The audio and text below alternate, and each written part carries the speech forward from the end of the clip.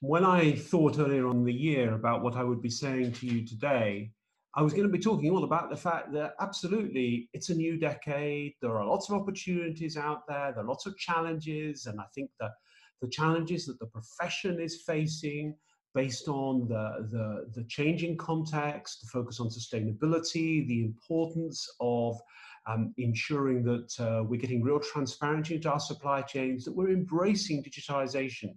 We're embracing the new technologies which allow us to be able to manage supply chains more effectively, more efficiently, with better information, which allows us to take better decisions.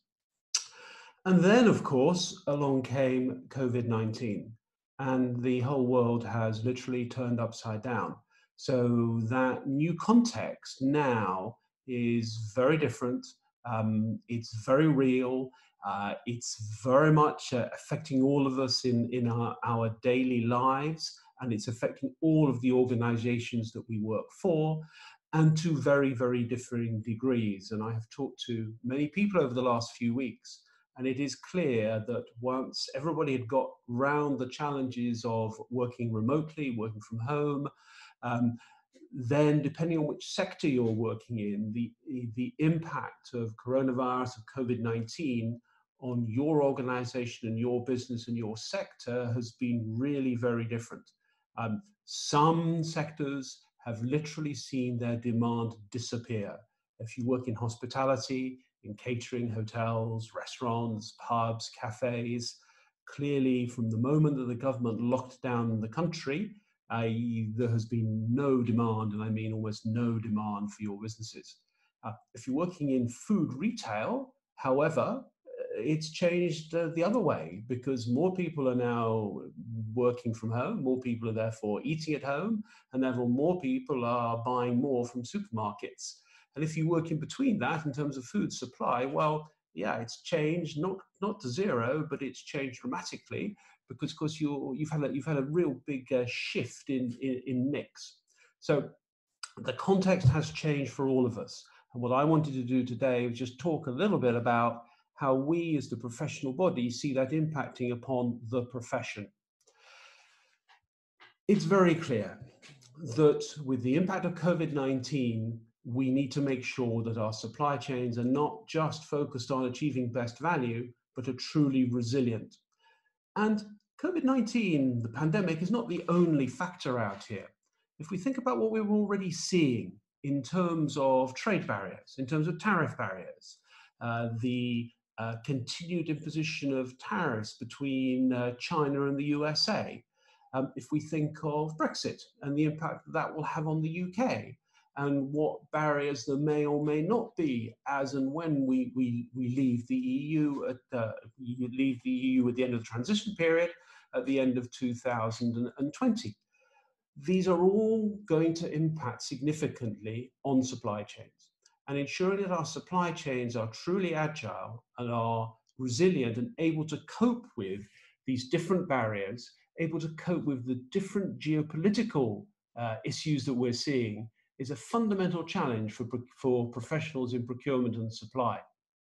And then we have the challenge of technology. And not to me so much a challenge, but really an opportunity, because technology is absolutely going to power supply chains. It's technology that's going to help procurement and supply professionals to be able to operate in a more effective and more efficient way. And then it would be remiss of me not also to mention some of the sustainability and environmental challenges. And I just highlighted here single-use plastics, and indeed the backdrop of this slide just shows the sheer challenge and the scale of the challenge that the world is facing in terms of misuse of single-use plastics. And again, let's be really careful, because single-use plastics, like the ones we see on this slide, are absolutely the ones that we want to eradicate, that we don't want to see damaging the environment, damaging the world in which we operate. At the same time, single-use plastics, when those single-use plastics are used to help save people's lives, either through producing drug delivery systems or indeed through producing PPE, which is fundamentally important and critical to all of us these days, those are not bad single-use plastics. I guess it's a little bit like cholesterol. There's bad cholesterol and good cholesterol. And whereas you want to have good cholesterol, it's the bad cholesterol you want to eradicate. And that's the same issue with single-use plastics. We want to make sure that the world is focusing in the right, responsible way on reducing single-use plastics. So supply chains have been turned upside down by coronavirus and the impact that it's had. And those organizations that found themselves reliant upon single or large suppliers, those organizations that had focused on manufacturing with supply chains which were lean but potentially very long, or indeed the focus on how did we make sure there was no working capital, no stock in our supply chains, a real focus on it must be lowest cost. And all of that, I think, has been exposed in terms of then a lack of resilience to be able to cope with some of the changes in demand that our supply chains have all been facing. Could we ever have forecast the scale of some of these demand changes? No, we could not. However, having supply chains which are resilient and supply chains which are able to deal with peaks and troughs in demand is absolutely something that good supply chain and procurement professionals should be putting in place. And that also requires very often us to make sure we're developing the right suppliers. And the right suppliers, maybe these are nearshore suppliers, maybe these are suppliers that maybe these are suppliers that can bring a particular solution to our supply chains. And maybe this sometimes requires companies to invest in suppliers. And I've been really encouraged over the last few weeks and months to see some organizations taking steps to make sure that they protect their supply chains, they invest in their suppliers, and even taking the step to make sure they're paying their suppliers more promptly than they normally would do to make sure that those suppliers who are critical to their supply chains can stay afloat. So indeed, supply chain disruption is having a big impact on all of us. And how do I think I see this changing as we sort of move into a world where we've had a pandemic and a world where people are saying, yes, you might well see additional pandemics and therefore we need to be prepared. It's been really encouraging to see how much collaboration there has been between sometimes naturally competing organizations to solve some of the sector problems. And yes, a lot of that has been directly related to coronavirus. So the work that's gone on between competitors to find ways of building ventilators. Companies that never normally built ventilators have worked together and worked with designs from companies whose specialism is building ventilators to share those designs in a collaborative way towards solve those sector issues. At the same time, we've seen many organizations appreciate the importance of having real transparency down their supply chains. So it might not just be your prime supplier that's causing that disruption to your supply chain. It might be your supplier's supplier, or your supplier's supplier's supplier, or indeed your supplier's supplier's supplier's supplier. So having that transparency down in supply chains, I think, is going to be really important in the future. And that's where technology undoubtedly comes in.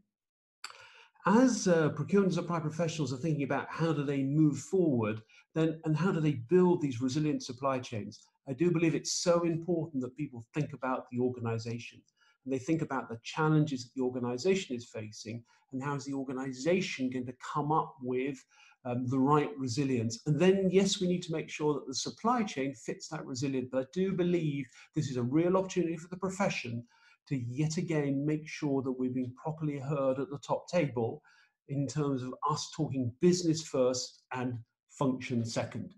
And then perhaps importantly to today's discussion, which is going to be all about people and capabilities, yeah, we do need to make sure that we have the right data and the right capabilities.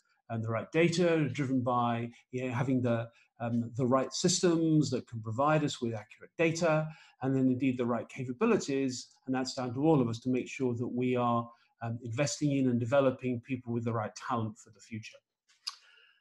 So with that new context and the impact of coronavirus, I felt it was really important that we didn't also ignore some of the really important things that are going on which impact so hugely on our profession. And there's just 3 or 4 that I want to cover here today. The first one to me is all about digital transformation. And we've talked a lot about this in recent years. We have started to see now some really good concrete examples of how organizations are really benefiting from that investment in technology and the transparency and also the control that that technology brings.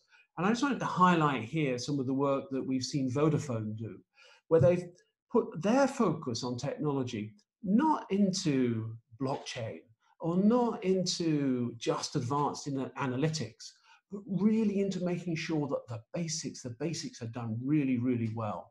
And they have focused on putting in place a really, really strong system to manage POs, to make sure they have the right data, that they have the right control. They've catalogued 22,000 components and focused on those components to make sure that they're understanding the true cost linked to the design of those components. They've also, whilst cataloguing those components, looked at CO2 emissions. So that increased visibility that comes from that better catalogue and those better systems allows them to have that better data, that one version of the truth, which allows them to be more efficient and also to embrace some of the challenges around sustainability. And talking of sustainability, there's a really interesting organization called, which is 19 food giants who have got together under the banner of One Planet Business for Diversity. And I could have highlighted any of the organizations shown on this slide. I just wanted to touch briefly on some of, I think, the really exciting stuff that L'Oreal have been doing. And let's be clear, sustainability is absolutely an issue.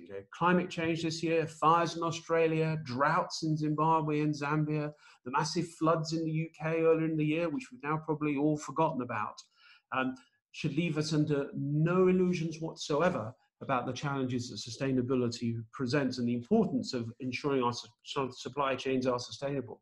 So what L'Oreal have done, a number of examples here, they've really focused on how do they have the right traceability for vanilla coming from suppliers in Madagascar.